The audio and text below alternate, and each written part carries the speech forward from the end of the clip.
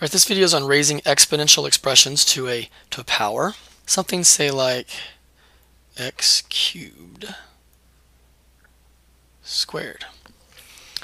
Alright, so the base for the 3 here is the x. We can understand that from before.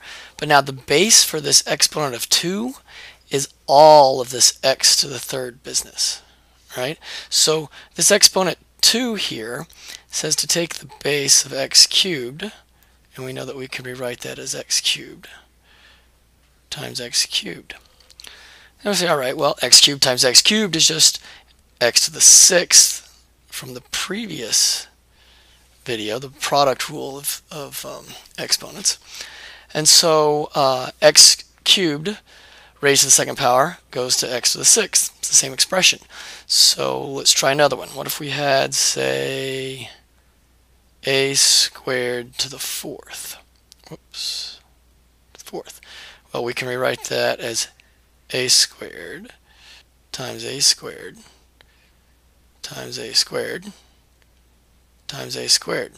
Say, all right, well, a squared times a squared times a squared times a squared is a to the 8th. 2 plus 2 plus 2 plus 2 gives you 8. Right? So that's the idea. So what's the relationship between what's going on over here on the left and the end result? Right? Over here and the end result. Well, these exponents here, the 3 and the 2, are being multiplied together to give you 6. And these exponents here, the 2 and the 4, are being multiplied together to give you the 8.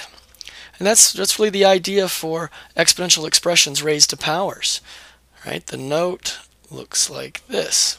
M and N are just numbers, and so if you've got base raised to some exponent and all of that's raised to another exponent, then you multiply those two exponents together, keeping the original same base here.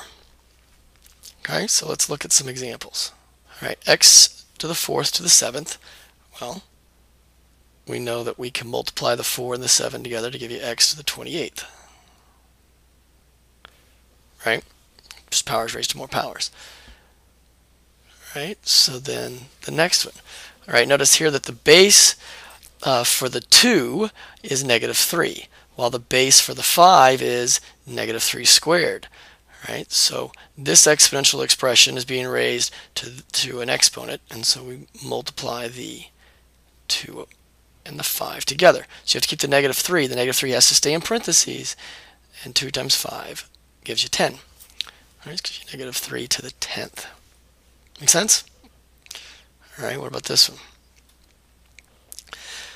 All right, so now let's see. We could do something inside these parentheses here, right? Because we know that a to the 3rd times a to the 4th is a to the 7th.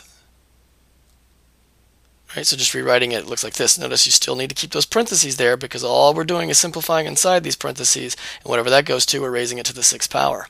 That's why we have written it over here in this particular way. All right, so now we have a to the 7th, all of that raised to the 6th power, and so we can just do 7 times 6 and get 42. So a to the 42 is what all this simplifies down to. And then what about, say, number 4? All right, so the base for this 3, this exponent 3, the base is all of this x minus 2 thing. And so then the base for this 7 is x minus 2 cubed. All of this is the base for this 7. So we have an exponential expression, all of this, raised to the 7th power. And so we multiply the 3 and the 7 together to get 21. So this goes to x minus 2 to the 21st power.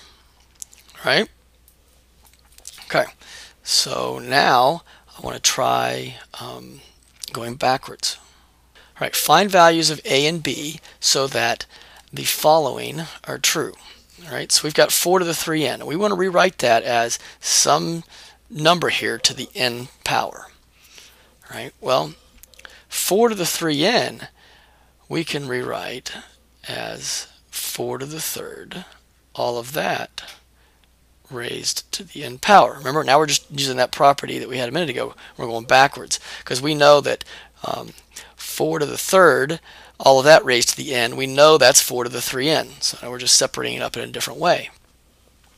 All right, and then let's keep going here. And then 4 to the third is 64. All right. So this is 64 to the n equals a to the n. And now we got this little n. We got some number raised to the n power. Thus, a has to equal 64 in order for this statement up here to be true.